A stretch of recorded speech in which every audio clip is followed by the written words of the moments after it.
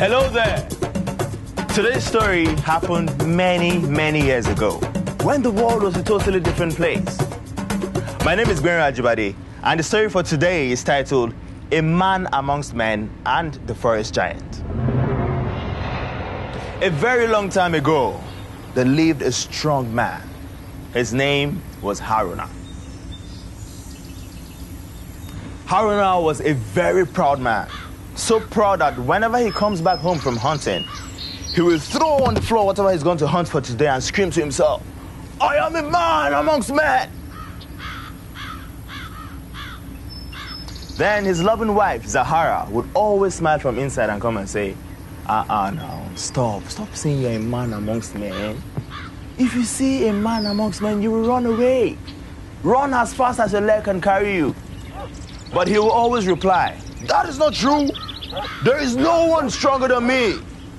So this happened without fail, every day, day after day.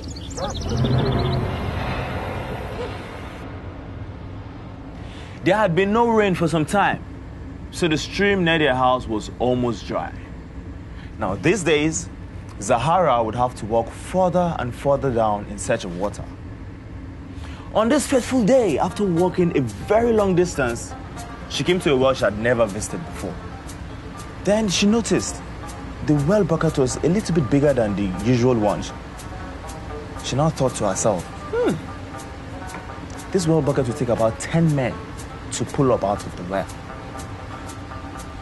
Without attempting to lift the bucket, very unhappy because of course she knew that the well was full with water, she returned back home. Her calabash was completely dry. A little while passed when Zahara met another woman on this same path. Now, this woman had a child that would be, say, about 2 years old. The woman saw Zahara and greeted her and said, where are you going with a calabash that has no water inside when there's a full well just up the road? Zahara replied politely, I'm going to the well, but the bucket to draw the water is so big that it will need about 10 men to pull it up. Let us return to the well so you can fetch the water. My son is here, he will help pull up the bucket, the woman said to Zahara kindly. So they returned together to the well, and all the while, Zahara was wondering how this 2-year-old baby boy would be able to lift the large bucket empty, let alone when it was filled up with water. On reaching the well, the woman told her son to pick up the bucket and pull up the water from the well. Without saying a word, the boy went to the well and drew up water. Enough water for them to wash their clothes, they took their bath, they filled up their calabashes, and then they headed home. Now, Zahara was astonished at the boy's strength, but she made no comment. For a while, they shared the same path, chatting happily, until the woman said goodbye to Zahara. For a while, they shared the same path, chatting happily, until the woman had to say goodbye to Zahara. As she and the boy turned off the path and entered the forest, Zahara was so scared, she asked, where are you going? The woman now said, I'm going home, where else? Zahara asked again, is that the way to your home? The woman replied, yes. And who is the man of the house? Whose home is it? All these questions were questions Zahara was asking because she was confused. The woman replied, it is the home of a man amongst men. Zahara was silent. She simply waved and said goodbye. It wasn't too long after Zahara reached the house that Haruna came busting through the door and shouting, I am the man amongst men! Then again, as usual, she reminded him that quite possibly not. Then she told him all that happened earlier on that day. Haruna, getting angry, stood up and said, tomorrow, you must take me to that well. So they ate and slept early. The next morning, Haruna was the first to get up from sleep. He took his hunting weapons even before he woke his wife, put them over his shoulder. Then he went to his wife. Get up! Let us go! Take me to that well! I must see the man amongst men. You know, after a while walking, just as they were about sitting down to rest, they saw the woman and her son approaching. Now, the two women greeted each other joyfully, you know. A moment even passed. Then Zahara now asked Haruna to help them fetch water. My husband, please help us drop the bucket into the well and draw water for us.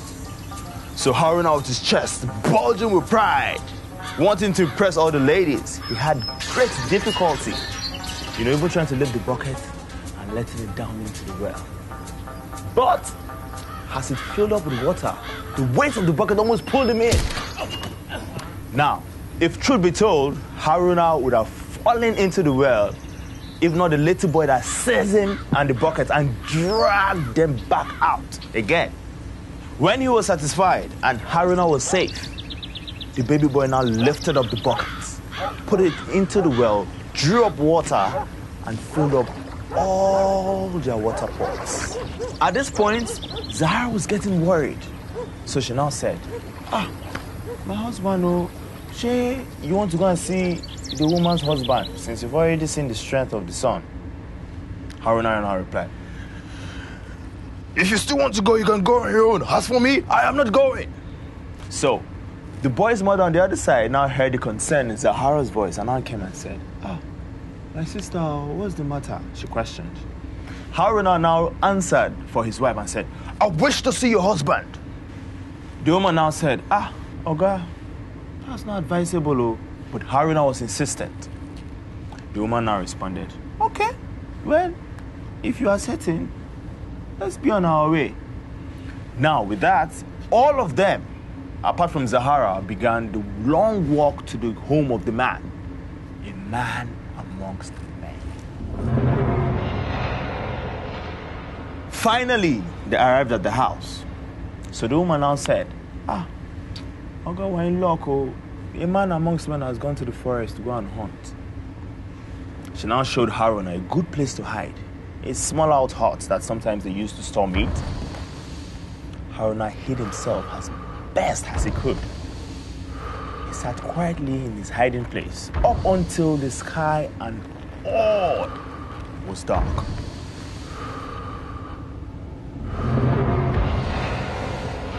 Now, the master of the house had returned back home. He was hardly through the door when he growled in a loud voice, I smell the smell of a man. His wife said meekly, there's no one here. It's just me and your son. If you want to eat us up, it's all good, but there's no one else in the house.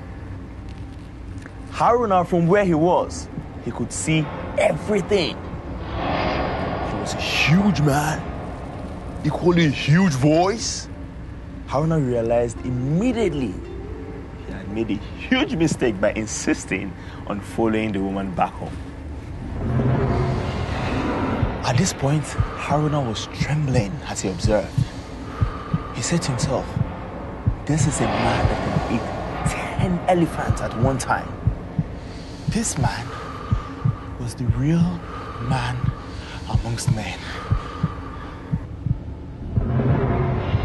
Haruna remained in the storehouse for what seemed like eternity, because to him it felt like a very, very long time. He was very, very scared, and he remembered all of a sudden the advice the woman had given him. You must not move till he is asleep. If the room is dark, he is not asleep. If you see the room is light, that is a sign that he is asleep. Come out and run home as fast as you can. At long last, in an instant, the room became light, almost as if it was daytime. Now, Haruna wasted no time at all. He came out of his hiding place, took to his heels, with the speed of a cheetah. I smell the smell of a man. I smell the smell of a man. He roared so loud that even the birds in the trees took flight. He now followed Haruna's scent. Of course, he knew exactly what path to take. He was in hot pursuit. Now, Haruna on the other side was running, and finally stopped only when he came across some farmers who were clearing one part of the land that they wanted to plant yam. They saw Haruna and asked, "What's the problem?" Haruna replied, "I am being chased by a man amongst men." He managed with his breath and trying to say what he was trying to say. "There is safety in numbers," one farmer said. "Stay here with us until he comes," another suggested. Now, with the speed of a man amongst men, it took only a short time before a strong gusting wind was felt. The wind was kicking up against the dust. The trees were bending. Even the farmers and Haruna were in danger of being lifted off the ground and thrown in mid-air. One of the farmers now shouted, "What is this?" Because he was desperate for his voice to be heard across the gale. Now Haruna now shouted back, "This is the wind of a man amongst men makes while he's running. Because of his size, he's not even here yet. If you guys know, you can protect me, say so now before it's too late." So now, the farmers in unity now said, "Pass on, Haruna! Pass on!" With the whole confusion, Haruna now took his shoes, took to his heels again.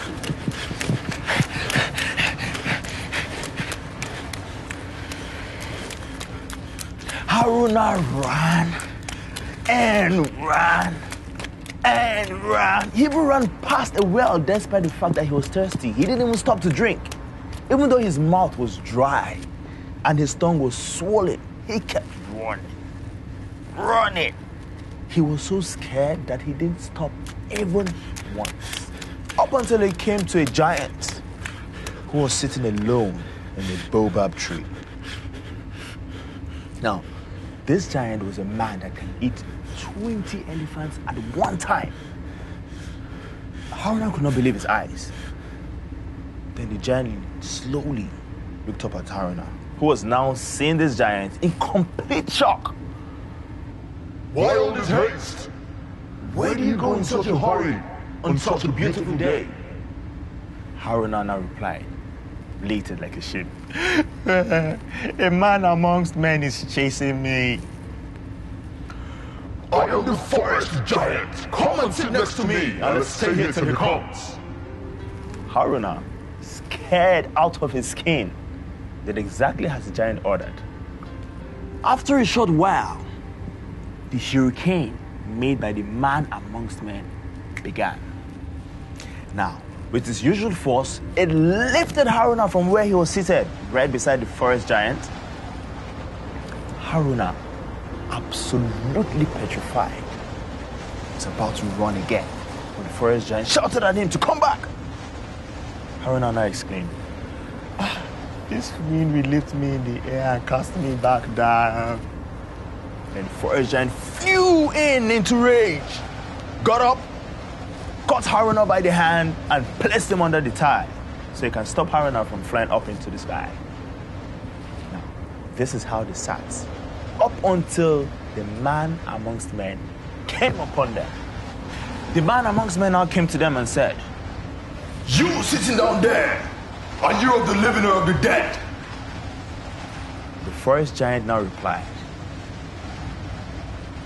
"You are interfering." The man amongst men looked at them and said, "If you want to find health, give up to me what you have there."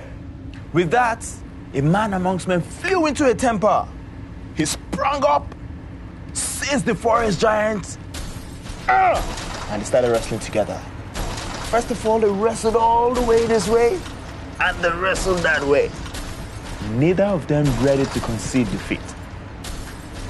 Finally, after a long while, their bodies now twisted around each other. The two of them going all the way and leapt up into the heavens. Even now, centuries after, they are still fighting each other at that same spot. When they are tired, they sit down and rest, and then rise up again to fight. And that is the thunder we hear in the sky today. So Haruna had used the two fighting as his opportunity to escape. As soon as he reached his house, he told Zahara and the entire village a tale of his story. When he finished his story, Zahara now came to Haruna and said, "Husband, husband, this is why I've always told you, whatever you do, make little of it."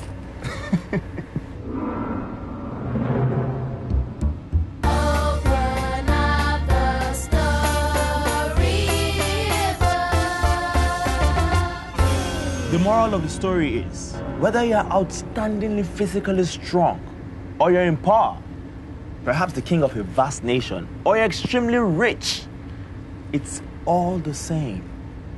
If you are bloated with pride, you find that someone who is much, much stronger than you, much, much more powerful than you, much, much more better off than you. My name is Gbenro Ajibade. It was nice doing business with you.